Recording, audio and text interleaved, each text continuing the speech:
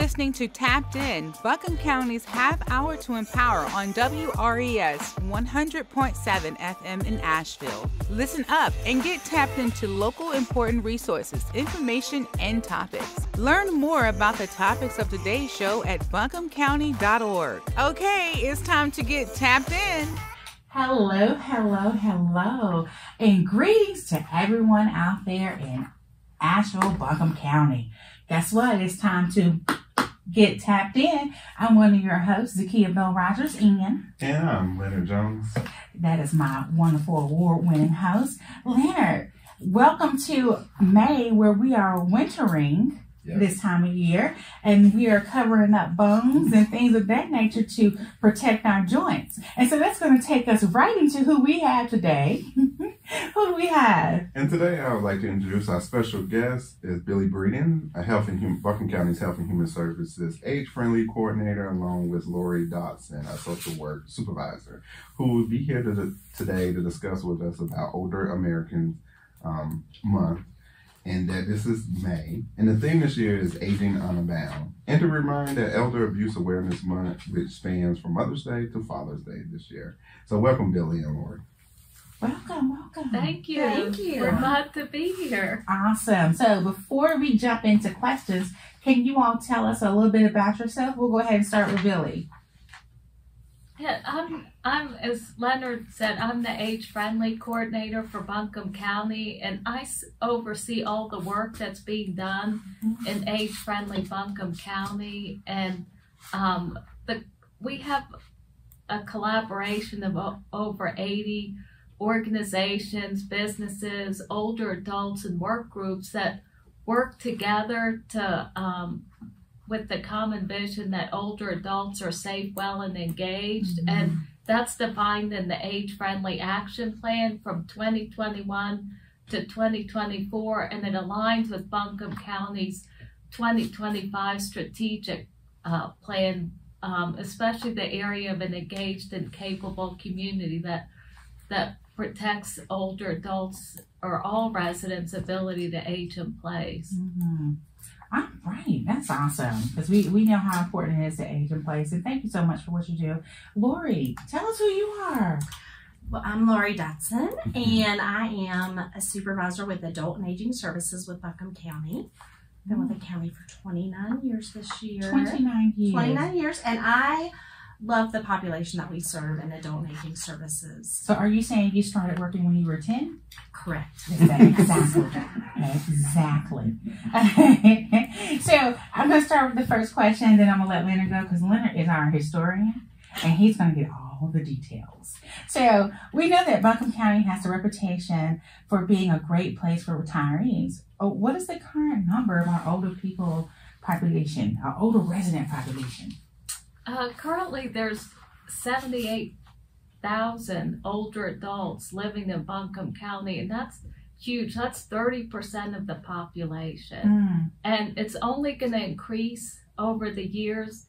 The North Carolina State Budget and Management Office said that in 2040, we're going to have about 106,938 older adults. And right now, Buncombe County is third in there's 100 counties in North Carolina, and there's 85 counties where older adults outnumber younger people, 17 and under, and Buncombe County is third in this. And there's only 15 counties where younger people outnumber older adults.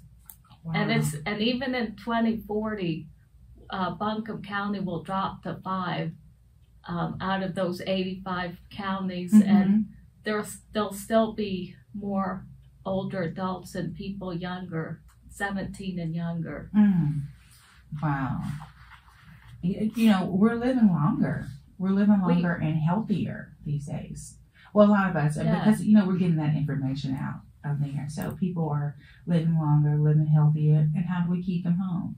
So that's what we're going to talk about a little bit today. I'm going to pass it over to Leonard because he is ready. Yeah, so I know you mentioned earlier that May is Older American Awareness Month, and so the theme is Aging Abound. Can you expound on what that means for this month? Yeah, so the theme every year is picked by the Administration for Community Living, which is the a division of the U.S. Department of Health and Human Services, and they lead the nation in recognizing Older Americans Month. So this month, the Aging Unbound theme, it's all about celebrating the many contributions that older adults make to the community when they're engaged. So we have to make sure we keep our older adults engaged and provide opportunities for the engagement. And it's also about recognizing the diverse aging experiences among older adults, because older adults are a very diverse population, and also about combating the stereotypes about aging, because there's a lot of ageism in our society. Oh, can you tell us, like, what is ageism? Because, we have all these isms, and we want to make sure everybody is aware and understand what type of actions create ageism. Okay, so ageism is prejudice, discrimination, or stereotyping against someone based on their age. And it's throughout our whole society. I mean, it's at the societal level, the system level, and the individual level. And people as young as 4 learn about ageism from their parents. So it's it's infiltrated through our whole society, and it's how their parents talk about their older family members. They might say, "Oh, grandma forgot something again," or make some sort of derogatory comment like that. So we grow up with these messages that aging is bad, and it's not. We're all aging. Like aging, people think of like frail and being debilitated, but what we really need, what you touched on, longevity, we really need to focus on longevity, because people are living longer, and if you talk about aging, you're singling out older adults, whereas longevity, it's talking about the lifespan, like from birth to death, and it encompasses all ages. And aging isn't the problem, ageism is the problem. So I have a question you had mentioned around, especially trying to keep our aging population engaged. Are there some engagement opportunities for older residents of Buncombe County? Yes, I have plenty of engagement opportunities in age-friendly Buncombe County. We have a lot of what we call initiatives or work groups, and we have older adults that are involved in this work group, and I really appreciate them because they bring so much of their work and life experience to our work groups. So some of the ones that people could participate in, we have a housing options for aging in place work group where it focuses on bringing attention to the home repair needs and affordable housing for older adults. We have Blue Ridge Pride Generation Plus, which advocates for the LGBTQ plus community, 55 and older, and they also provide education and social opportunities for this underserved population. There's the Asheville Buncombe Black Elders work group, and this is to promote wellness and socialization for Black elders in the community, and we just had our first in-community meeting April 1st on a Saturday, which you're part of, Zakia. I could not do it without you and Rashida. And we love doing it. We love getting our folks just in general connected. Because there were a lot of things that came out with surveys during the pandemic, and how important our aging population, regardless if it's large or not, it is a very vulnerable population, and they were very isolated. And because there are those technology things that if you're not working every day and using those things, Zoom was kind of new to all of us. And if you haven't been in the work field, and so our aging population was handling that a little rough during the pandemic. So it's so great to get them reconnected, and we thank you for all you do with our aging population. How can they find out? Like, I know you list several events. Is there what place that residents can go to find out about these, or is it posted anywhere? Yeah, we do have an you can find out about age-friendly Buncombe County through the Engage Buncombe page, and there's one for age-friendly. There's also an age-friendly web page through Buncombe County, or when I learned that our first in-community aid meeting, that the older adults, they prefer telephone. So if anyone would like to call me, my phone number is 828-767-4376. And I'd be happy to talk to anyone that wants to get involved in age-friendly Buncombe County, because it's for all of us. It's not just for older adults. Can you repeat that number one more time in case people just listening miss some digits? Okay, so you're calling Billie Breeden, and I'm the age-friendly coordinator, and it's 828-767-4376.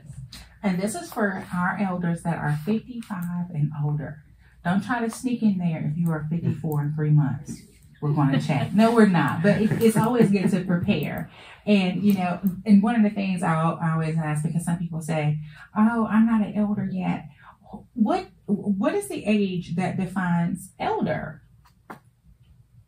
Well, the Older Americans Act of 1965, they're the ones that provide the funding for a lot of these services for older adults, and they define an older adult as 60 years old. But like Blue Ridge Pride Generation Plus, their criteria is 55 plus. Like Habitat for Humanity, that provides home repairs for older adults, some of their programs are 50. So it really depends. But when you're talking about government funded programs, it's 60 and older. Yeah. So is that why the retirement age is after 60 for most folks? Because of the government setting for that? And to receive Medicare benefits. Yeah, Medicare benefits. So it's 60. Okay. So we know with older adults, a lot of times family members, so younger children are not younger children, but adult children are taking care of their aging parents. So what are some of the services that Buncombe County offer in terms of helping just older residents themselves, or even just family members that's caregivers that's trying to help? That's a great question, Leonard, and I'm glad you brought it up, because as Billie stated, aging in place is one of the strategic priorities for Buncombe County. And one way we do that is by providing a vast array of services so that people can get the assistance they need, stay as independent as possible, and if they have a caregiver, it gives that caregiver a break and some support. So there are lots of different programs that the county has. And I also just want to piggyback on what you said, Zakia, about the pandemic. I think what we've really learned is that people need connection. And so I do just want to make a point that even in nursing home and facilities, if you are placed, there are now laws that came to pass during the pandemic to allow family members to have that opportunity to see their relatives. So wherever you are, you should be having the right to have that socialization. So in the county, there are different things, and we have adult daycare. We have in-home aid. We have adult day health. And so adult daycare and adult day health are programs that are supported both federally and by the state, and they allow a person to go into a setting with other individuals and have that socialization. That also gives them the opportunity, if they do have a caregiver, to get a break. And we have 2 daycare providers in Buncombe County right now for adult day. That's Mountain Care and Irene Wortham. And if you did have any interest in obtaining those services, you can always call our intake line, which is open 24 hours a day, 7 days a week, 365 days a year at 250-5800. And what does adult daycare look like? Is that like for more advanced need person, or even day health? Is that like more advanced need care, or is that just, you know, I can't drive anymore, I live with my kids and I need some socialization? Sure. So it really just depends on the person. It is persons with developmental disabilities or some type of disability that makes you need to have some assistance with your activities of daily living. And if you are interested in the program, you meet with a social worker. They come out and do what's called a functional assessment, and they determine if you meet the target criteria to be in the program. Okay. Is there any financial cost with that?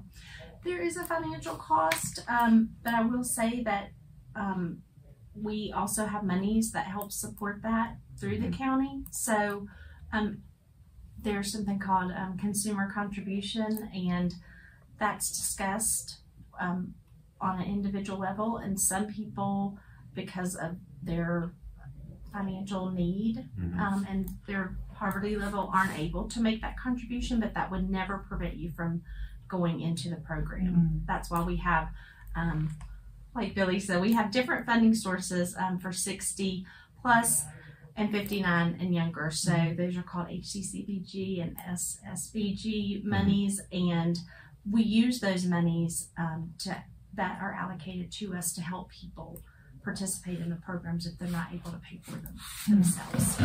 And you had mentioned in-home aid. What that looks like? So in-home aid is also a program that is run through the county. And again, depending on your age, you access a certain pot of money. But essentially in Buncombe County, we have providers that we contract with that come out and they help with basic home maintenance and also help with personal care. And that allows, again, you know, some adults, you know, they might be in a wheelchair. They're very independent. They're able to get into their motorized scooter and they can drive, but they can't carry things. So they need somebody to help them take out their trash so that their home environment is safe and sanitary. So they can do, you know, things like help with the trash, help with doing the dishes, sweeping, help with sweeping, mopping, changing laundry, changing your linens. Those are the typical services.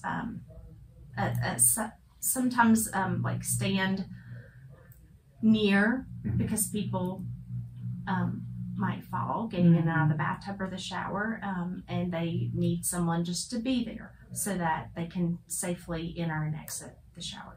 And, you know, and I'm glad you said that, entering and exiting the shower.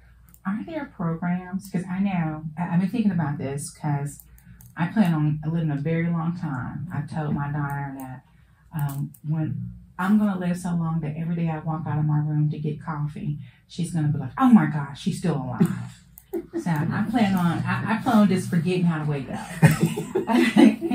And so, but I was looking at my tub and I was like, I can't get in that, like, you know, because like I had a surgery and I was like, I had a rough time raising up my leg, and I was like, okay, so what happens when I get older?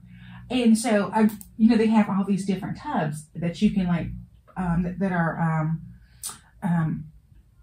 zero lift. Yeah, zero lift tubs that you basically walk in and close the door and it like seals. And so are there programs to help folks upgrade their house to those type of things, or the programs to help them age proof their house? You know, we child proof our house, or age proof our house, like putting rails down a hallway and things of that nature. Yes, those programs definitely exist. Okay. Mountain housing opportunities, Council on Aging of Buncombe County, Habitat for Habitat for Humanity. Humanity. Are there any others, Billie, that I'm forgetting? Community action opportunities helps with weatherization of the house. But one thing I wanted to mention about those tubs that where you see them advertised, where the older adult steps in and it has like a 0-step entrance and the doorway. Well, I've been told the bad thing about those tubs is the water gets cold pretty quickly. Oh no. Yeah, and so someone recommended against. They said don't even try it. Oh wow! I wonder why the water gets cold. I might do some research on that. So would a shower chair be better? Like the lower entry shower chair? I mean, with a shower chair, and then one of those like removable hose, handheld. The handheld shower head. You see, it only took 3 of us to figure out what that was called. Yeah. So I have another question, just thinking about things you hear on the news about the rise of Alzheimer's and the early onset of dementia. What are some of the services out for residents who are experiencing that currently right now? Well, there's Mountain Care, which is an adult daycare. A lot of their participants have memory issues, but it's a place that provides respite for the caregiver, and they're open like Monday through Friday. They provide care. Like adult daycare. Memory Care provides care management for people suffering from dementia and helps the caregiver through dementia, and provides like Memory Care College so that caregivers know what they're dealing with. Yeah. And so, is there funding as well, like to help family members stay with their family, or because we know that's one of the things we hear about is the financial burden of being a caregiver for your parents or older sibling, because sometimes we may have a sibling that is that gets an illness or gets injured and has to become cared for by another sibling. So is there funding? There is funding, Zakia, and again, it really depends on who you are, your age, and what your benefits are. So, for example, you could have North Carolina Medicaid, and you could be eligible for PCS, Personal Care Services, or CAP services. And there's different processes for different people. So, with CAP, there is CAP Choice, where you actually identify a caregiver, and that person is paid through Medicaid for the services that they provide. It's also possible for PCS. There's a lot of communities that are looking at consumer-directed services. I don't think that we have that in Buncombe County at this time, but that is definitely something that's been discussed. And then PCS, the Personal Care Services, if you're Medicaid eligible, then you can get services through Liberty. And Liberty is a company in Raleigh. They assign someone to come and do an assessment, and then depending on the hours that you are approved for, they connect you with a provider who provides those services. But you also could be on Medicare and have a long-term care plan. And believe me, I will put a shout out to the Council on Aging and the SHIP program. If you have questions about Medicare, you should always be contacting them. And I would encourage anyone listening to the program who is eligible for Medicare or is helping someone to get those services started, to talk to the SHIP coordinator. You can't believe the amount of information and knowledge that you need to have to sign up for Medicare, and all the different plans. So some people, depending on the plan they have long-term care insurance, and that can also help pay for a caregiver to come into the home to provide that assistance. So it really depends on the person. And then some people have, their own funds and their own monies, and they can contact agencies and organizations on their own and pay for those services out of pocket. So it's so much information as transitioning into an older adult. It almost feels like you all need to have like a aging conference, and just a day where people come in and they have Medicare workshops and all of these things, because it is so much information. It's almost like going to college for help for aging. Absolutely. When I first started in adult protective services, I went to the SHIP training, which was a day-long training, and people were saying, "Why are you here? You don't look," and I said, "Well, I need to be educated," because it really does impact the ability to access services depending on the insurance that you have. And so that's why if a social worker is involved with you and is asking you those questions, it's not because we're trying to get information from you, that is protected, that you might be mistrusting about. It's because we need to know so that we can help you get the services that you need. Now you said something. You said adult protective services. Yes. Okay. So we all know what children protective services is. What is adult protective service, and how can someone utilize it, or when does someone need to utilize it? Another great question, Zakia. So General Statute 108A, Article 6 states that every person in North Carolina who has a reasonable suspicion to believe that an adult is fined by 18 or older, unless you're adjudicated, emancipated, married, or in the armed forces, but pretty much 18 or older. If you believe they're abused, neglected, or exploited, you need to make a report to your local social services agency so that can be assessed. So in Buncombe County, you can call 828-250-5800. And again, I want to say that is a number that is available to you, whether our agency is open for business or not, because we never close. We're open 365 days a year, 7 days a week, 24 hours a day. So if you have a concern, you need to call and make a report. Your report has to meet 3 criteria in order to be evaluated. The adult has to be functionally disabled. And that's important, and we could talk for probably an hour about functional disability, but that means that the adult has a physical or mental health diagnosis that makes them unable to do their activities of daily living. And that can include substance abuse. So physical or substance abuse, mental health. And I just want to say May is also Mental Health Month, and mental health is also a big thing that's impacting older adults. So don't think it just has to be someone with a disability because some people in a wheelchair, you might look at them and say, oh, they're disabled, but they're really not. They're able to do everything that they need to do for themselves. So we always say, you're on the side of caution, make a report. They also have to have been abused, neglected, or exploited. It's not a preventative service. It's something has already happened. And then they need to be in need of protection. And that means that they themselves or someone on their behalf is not able to protect them from what's happening to them. And what's the third thing you said? They have to be functionally disabled, abused, neglected, or exploited, and they have to be in need of protection. Okay, in need of protection.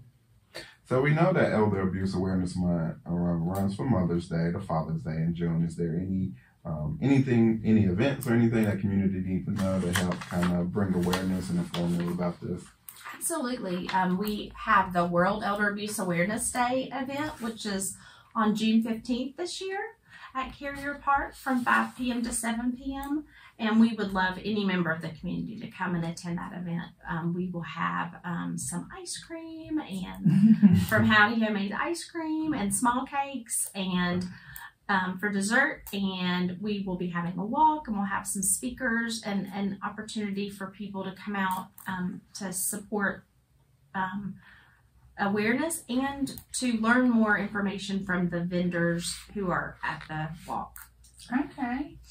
Oh, that's pretty neat. You know, I am getting the eye from our our studio guy, who we lovingly call Uncle Randy. He is telling us we only have 2 minutes left. Yeah, and so I'm going to go ahead and wrap up. We could talk. I wish I could have you guys on here in 2 more weeks, and we could also finish up and get more information. But if there is something that you want to reiterate or let our audience know, this is your chance. So, Laurie, we're going to start with you. Sure. I would just say if there's any service that you're interested in or need information about, or if you need to make a report of abuse, neglect, or exploitation, always call 828-250-5800. And like Billie referenced, we also have the websites, and there's tons of information there if you're more technically inclined and would like to access the information there. Okay. And I would also say, if you see something, say something. I think it's just really important to say to people, like, don't be afraid to call us. It's important because you may be the only person who cared enough to call us about a person, and that intervention could help change their life forever. Yes. Yes. Billie? So I'd like to tell everyone about an Older Americans Month program that Buncombe County Health and Human Services is having. We're partnering with Blue Ridge Pride, Gen Plus, Council on Aging, Land to Sky, Meals on Wheels, and it's going to be, our program is What Would a World Without Ageism Look Like? And it's going to be Thursday, May 18th from 3 to 5 p.m. at the East Asheville Library, and we'll be talking about reframing aging, educating about ageism, highlighting the contributions older adults make in preparing for our futures. And if anyone would like to be involved in age-friendly Buncombe County, call me at 828-767-4376. All right, Leonard?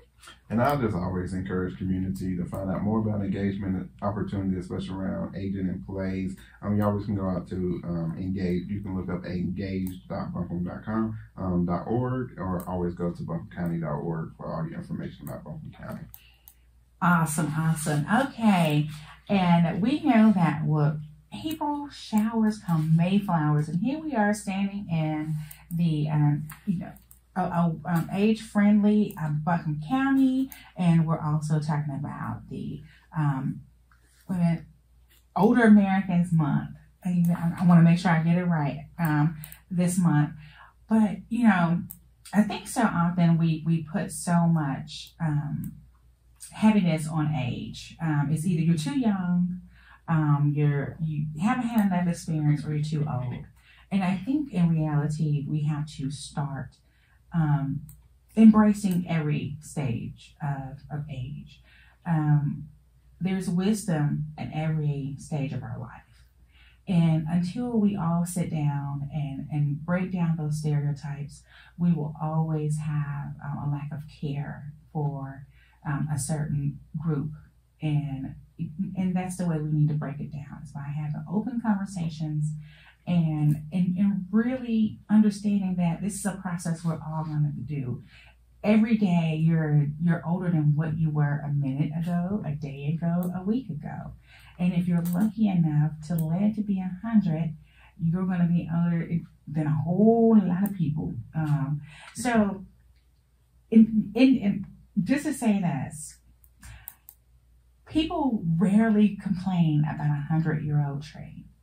They rarely complain that it's in the way, or that it's causing too much, it's doing this, it's doing that.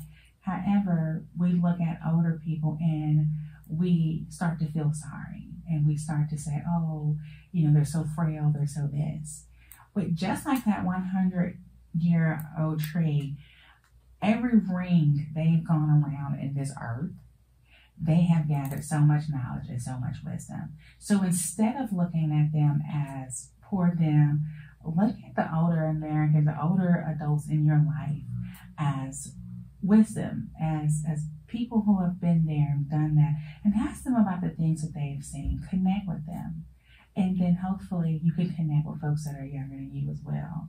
We are all connected, just like the roots of a forest. But it is when we start to talk to each other and we realize those connections. Again, we are one Buncombe, and this is Tapped In. Until next time.